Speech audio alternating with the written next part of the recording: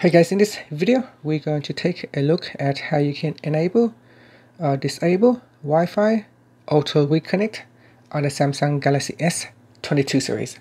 First, tap on the home button to go back to the home screen, and on the home screen swipe down at the top and tap on the settings icon.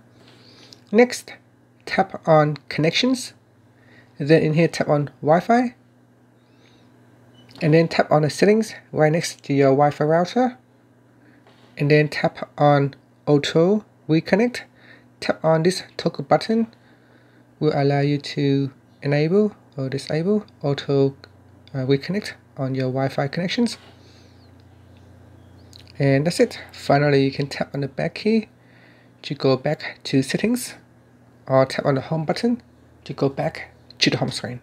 Thank you for watching this video. Please subscribe to my channel for more videos.